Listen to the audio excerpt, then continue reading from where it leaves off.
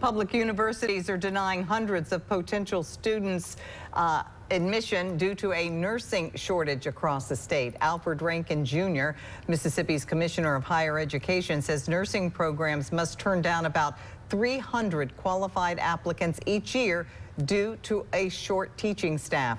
Mississippi Institutions of Higher Learning is asking for a $5 million increase in state funds to help reduce that shortage. According to State Health Officer Dr. Daniel Edney, the State Health Department itself is short 150 nurses.